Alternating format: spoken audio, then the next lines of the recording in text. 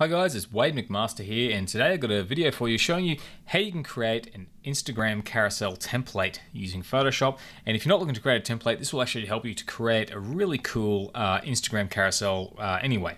So you can pretty much still follow this tutorial whether you're going to save a template or not. There's just one or two steps you're going to leave out.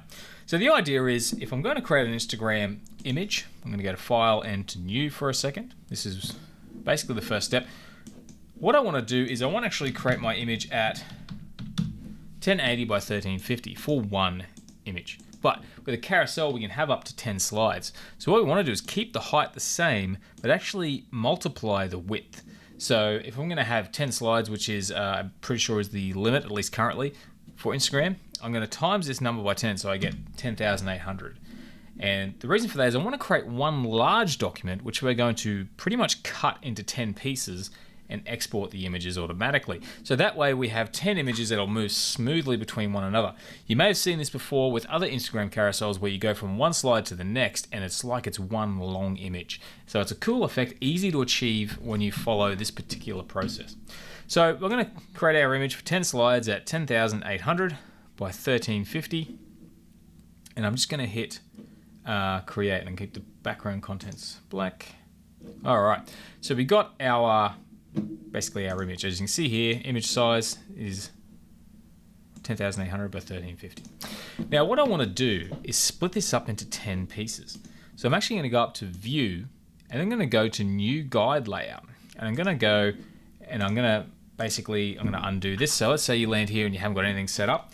When we go to New Guide Layout, we want to make sure we have nothing else ticked yet, and we just tick on Columns, and we add in 10 columns. You can add 2, but this will be the wrong size. So we need to make sure, that's why we need to make sure the width is the correct width for, so if you instead had 5 slides, you would, instead of making it 10,800, you would make it 5,400, whatever 5 times 1080 is. So because we've got about 10 slides worth here, we want to add 10 columns.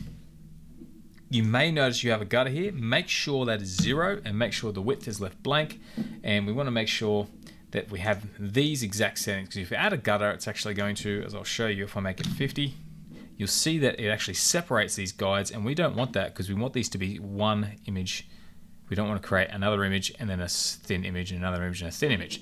So we're going to leave this gutter at 0. We've got 10 columns. If we want to, we can create rows, but that's not what we're doing here. And I'm just going to press OK there. So now we have our image and we have guidelines for our 10 carousel images. Now the next step, we're going to go up here to the slice tool. If you can't see this, you should look for is the crop tool, perspective crop tool, one of these. Just hold down your mouse cue over that and select the slice tool. Now up here, you'll notice there's a button here that says slices from guides. So if I click that, I now have 10 slices in my image.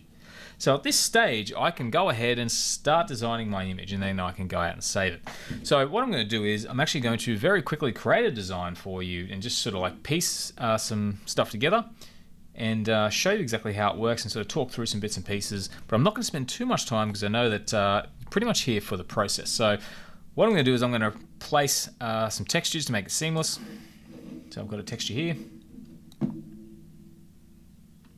I'm going to make that nice and big. I'll make it about, we'll go about halfway here. I'm going to invert it. I'm not going to go through the actual design steps. We're just trying to get something here to show you how well it works.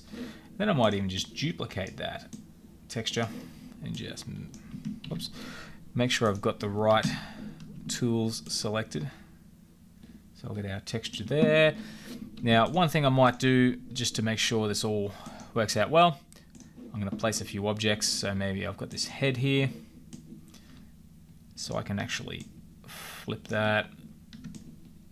I'll go transform, flip horizontal. Make it, take the saturation out of it just for the sake of the effect. And halfway through, because this isn't seamless, I'm going to add a little bit of just something to break it up. Maybe a white box.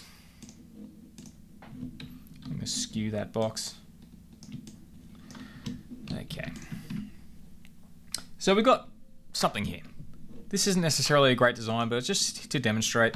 If I want to add a title here, I can say, here is something really cool. And I'm going to expand this. Now what I recommend is obviously we're going to go through and you want to sort of fill this out some text. Now, if you're actually creating a template, I actually recommend, not doing what I just did, I actually recommend grabbing your text tool here and maybe even selecting and creating a box. So that way you can copy some text. We've got our text there and it'll actually confine it to the width of that box so you can type away and it'll just stay nice and within that boxed area. So what I'm going to do is I'm going to place this here and I'm just going to place this in a few areas very quickly. We not really need to go through all of the little bits and pieces of this. We really want to focus more on the actual portion of the tutorial, which is about splitting up. If you don't know how to use Photoshop, leave a comment below because it may be something I'm sort of liking the idea of going through some basic videos showing you how to use it. But for now, I just really want to get our slides up here. And then of course, let's just grab our little picture again of the man head. Let's pop him back over here a bit. Let's make him a bit larger. Okay, so this is our design, so to speak. It's not fantastic, but you get the idea. You want to sit there, you want to create a title maybe, you want to come up with a format for each slide, so that way, you know, you've got a nice consistent design. But that's probably something for another video. Once again, if you want to see an in-depth tutorial on creating an actual full design template, let me know and I will do that. But for now, this is a quick one on the technicality, just basically how to set up the actual document. So let me know in the comments below if that's something you want to see. But we've got our document set up now. We've got some bits and pieces. We've got some text. Now what we want to do is actually get these images all to export one bit at a time. There is something else I want to mention though, and that is when you actually view the first slide here on your Instagram profile, it's actually going to chop a bit of information from the top and bottom. So what I'm actually going to do is I'm going to actually go Control A and I'm going to go to my quick mask for a second and then I'm going to go to free transform. Now I want to make the height 1080 pixels. So where it says the percentage here, I'm actually going to go in here, see if I can type it in pixels. I'm going to unlink it, but 1080 pixels, okay.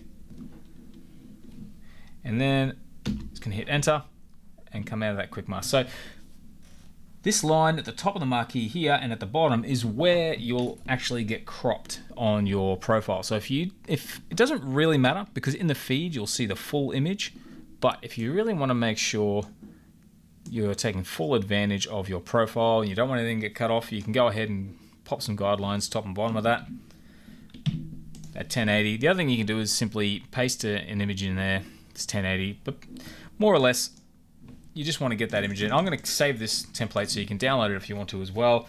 I am going to remove a lot of the design elements, so it'll just be a blank template, but it'll have all these guidelines and slices ready for you if you want to download it. Once again, link in the description. But basically we're ready to go. We're ready to export this so we can get it onto our Instagram feed. So what I'm going to do up here is go File, Export, and Save for Web. Okay, so now I've got this here. I'm just going to zoom out. I can actually click this, and if it has the plus, if it already has a negative, I can just click, but I'm going to hold down Alt to zoom out. And you see we got all of our slices here. Now what I can do, at the moment this is set to JPEG, so this one slice is going to 97 kilobytes. I check the slice select tool here, go over, we've got a JPEG on each. If for some reason you've got some other format like PNG, which is going to be too big, just hold down Shift and select all. If you let go of Shift, you'll get one. So hold down Shift, select all of the slices, and you can play with these settings here. JPEG, even if I change it to PNG, it will recalculate. Okay, and you'll see our PNG slices vary in size from 730 kilobytes. So by selecting them all, you can actually edit the settings of all of the slices. So that's just a handy thing to be aware of. But I'm going to pop it back to JPEG, and I want it to be, say, about 65. And so the JPEG ends up being, so here, 128 kilobytes, 131. So we've got every image is about 120 to 150 kilobytes, so that's not too bad. You'll notice here the image size is actually different. I would simply just ignore that. Don't change it in any way. Leave it the way it is. Once you've actually selected all your slices and set them all up, you can change individual slices if you find that one is not quite. So you can click on one particular slice, change the quality if you want to. But generally speaking, we've got it here the way we want it. And if you want, by the way, if you want information on going through all these formats and how to compress, I do have a separate video on how to do this, which I'll post in the link below. But basically, we're right to save it now. So we're going to go down here and click Save. Now, you'll see here, we've got image only, we've got all slices. I can go all user slices, selected slices. I'm just going to go all slices. I'm actually going to create a folder and call it Instagram. I'm just going to call it Instagram slices. And I'll call it template. And then I'm going to click Save. And you give it a few minutes and it's going to export all of those images into that folder. Now I've got this folder sitting over here, so I'll just bring it across. It's a bit huge, so I'm just going to resize it a bit. Go into my images. And you can see here all the images have been separated. If I right click, go to my properties and details, they are 1080 by 1350 pixels, perfect size for Instagram. So all I need to do now with these images is basically just send them over to Instagram. But before I do that, if this is a template, I'll pop this back over here for a moment. We're going to go to File and Save As.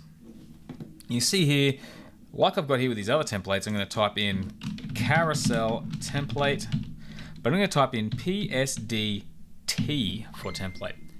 So this means next time we open this file, it's actually going to create a file which, as you can see here, there's no PSD icon there, but that's not what we're looking at, but that's how you can differentiate it, at least on my computer anyway.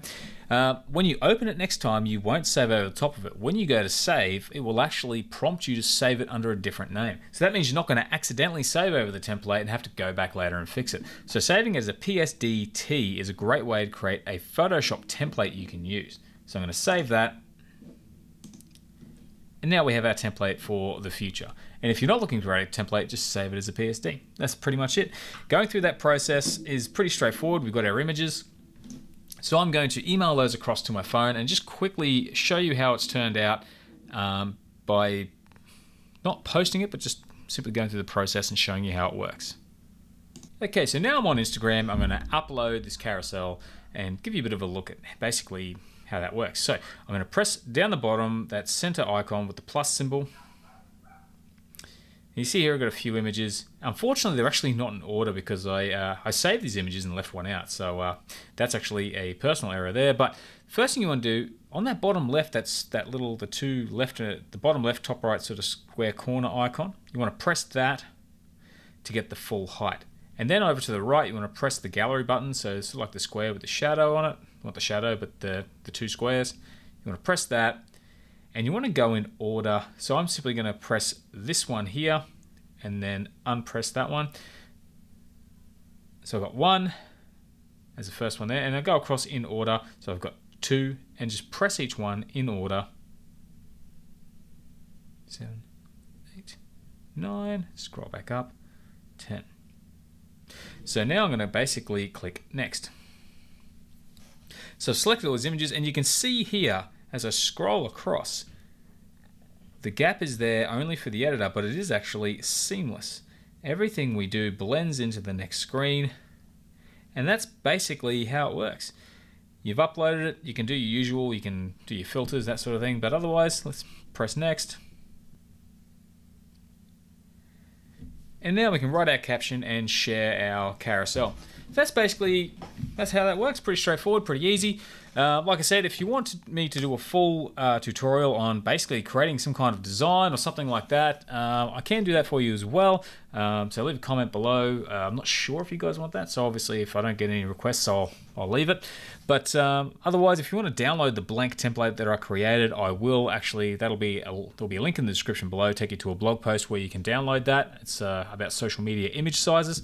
So yeah, hopefully that is useful to you, and you'll be able to go there and make your carousels, get it all nice and seamless, and it'll be a much quicker process for you. So I hope you enjoyed that video. If you did, please give it a like. If you want more tips like this for Photoshop, social media, building a website, etc. Please subscribe, and yeah, if you've got any videos you'd like to see, I may or may not be able to help you there, but leave a comment below, see what we can do, and I hope to talk to you again soon. Thanks for watching, and have a great day. See you later.